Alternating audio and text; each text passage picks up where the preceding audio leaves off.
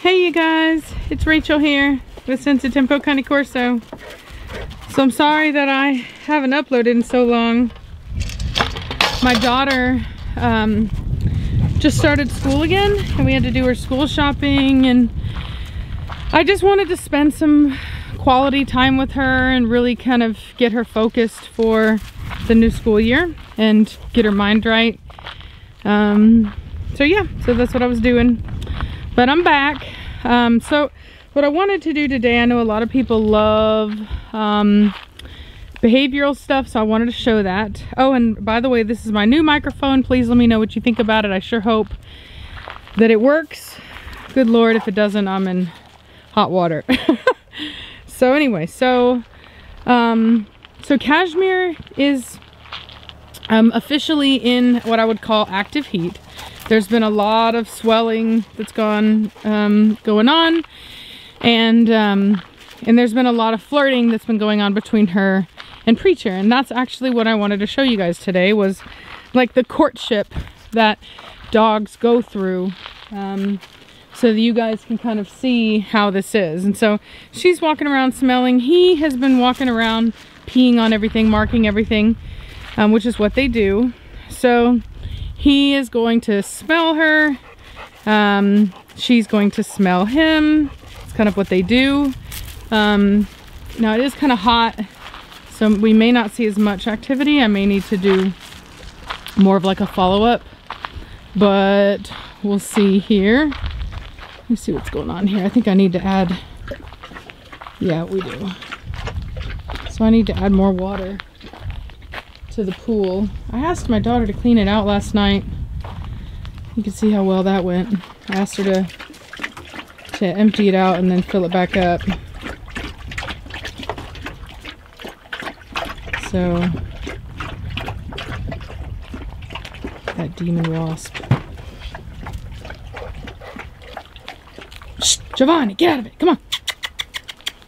I'm so scared it's gonna get him. Too close for comfort. So we may not see too much activity right now. I thought we would. Let's see, let's go to the shade. See if we get some more activity. Yeah, they're both moving to the shade. And you'll find that Preacher will basically maintain an orbit, for lack of a better word, around her. He isn't going to let her get far. He's going to stay by her. And he's going to keep checking her. He's going to keep smelling. He's going to keep checking for whenever she's ready. And he's going to keep marking. He's going to amp up his marking so that no other males in the area try to come around. That nobody gets any ideas. He's going to be very, you know, dominant and aggressive as far as protecting his territory. That is going to be amped up since he has a female in season. This is what it's all about for him. So this is what he lives for. So you can see Cashmere coming over trying to play with him a little bit. It's so hot that there's really not too much that we're probably going to see right now. We'll probably see more this evening, but I at least wanted to kind of update you guys on what's going on. I do have Giovanni out here. I wanted to give Cashmere some time outside, even though, you know, she is in season. She's not even close to being ready to breed yet. And so anyway, but she is so hormonal that she's gonna be really hard to be, you know, she's gonna be hard to keep around any of the other dogs right now. Males most likely would be fine, but then I would get competition between the males. And so the way that I've always done it is whatever pair is going to be paired up, I will pair them up pretty quickly. You know what I mean? Like back whenever I was breeding pit bulls, I had a room with a large, like an outdoor kennel. And so whenever that would happen, whenever she would actually get into active heat, I would just put them in there together. And that way, like all the other dogs are just away from it. There's no competition between males. There's no male that's sobbing and crying and wishing he was in there. The female's not crying and wishing that she was out. You know, they're both happy together, ready to do their thing whenever they need to. The male can be a little persistent early on when she's not ready, but she will set that boundary. You don't have to worry about it. You know what I mean? Like, she will teach him to get off of her until the time is right.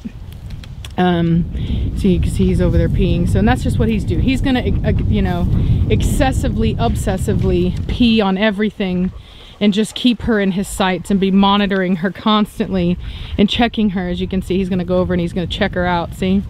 So he's just gonna keep checking, he's gonna keep moderating, and that's just what he's gonna do. He's just gonna be her little satellite, or her big old satellite, until she's ready. And this is a big way that I maintain order, is by not, you know, not keeping them together in the pack. You know, they're together on their own. And so anyway, so that's just how I do it. So Preacher's hot. He's trying to find a nice shady spot. So I'm going to take him inside. I just want to do a quick little thing for y'all since I have been gone. I felt horrible about it, but my baby comes first, and I had to represent on that mamahood side and really give her the prep talk and everything she needs to come to, you know, to come at high school the right way. And so far so good. She's making, you know, she's you know, making good friends, eliminating ones that I really wasn't appreciative of. And, you know, hopefully that continues. Lord knows. Anybody who can tell you 14-year-olds, oh man. My daughter and I were talking about anxiety the other day, and she was like, she was like explaining like what it felt like in this and that, and I knew, because I have also had anxiety, and I've even suffered from panic attacks back whenever I was still undiagnosed celiac. And so anyway, so I said, you know what, Savannah, I said I know exactly what it feels like. I was like, you give me anxiety.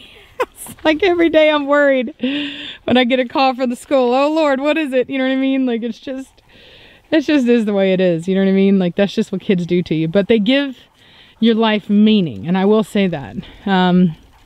You know, nothing that I did prior to having my daughter mattered the way that having her does. You know, it's a whole nother level of meaning to life.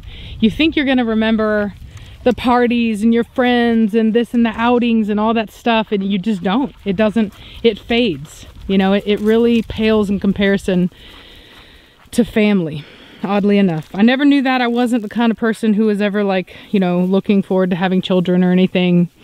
I was very independent in that way. You know, wasn't a Susie homemaker type, but I ended up being exactly that.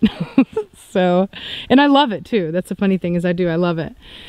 But anyway, yeah, I just love, you know, I love the whole thing, and it just, nothing would make me happier than for her to do well and succeed. And that's a beautiful thing. What you doing, biggin? What are you doing running around like a crazy man? Did you hurt yourself? Oh, I see it. Poor baby. What'd you do to your toe? What did you do, sugar? Come here, he's bleeding. Oh, poor baby. What on earth? I don't know how he cut his toe, but buddy, he did. Oh well. All right, well, I gotta get, I've got my workout pants on, my shirt, not my shoes yet, but I do need to take off and go meet with my trainer person. Yeah, it's like whenever I'm in the gym, I'm so motivated. I'm like, yeah, let's do this. And then I get out and I get to work and I'm like, no, I need a break. I'm tired. But anyway, whatever. All right, I'm done complaining. I'm gonna talk to y'all later. Bye.